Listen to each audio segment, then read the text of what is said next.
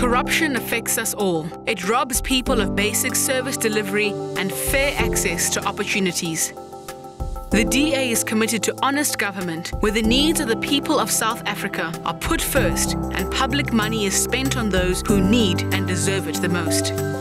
Fair and transparent management of the City of Cape Town's housing list builds trust and gives people hope. Recipients know what position they occupy on the list and know that their opportunity will not be given to those who are politically connected. To ensure fairness in the expanded Public Works program, the City of Cape Town has revised its job seeker policy to address the re-employment of workers. This ensures that the EPWP does not repeatedly benefit the same group of people to the exclusion of others.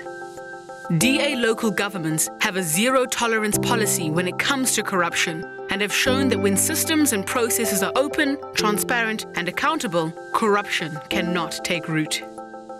We will continue to fight corruption and give fair opportunity to all South Africans.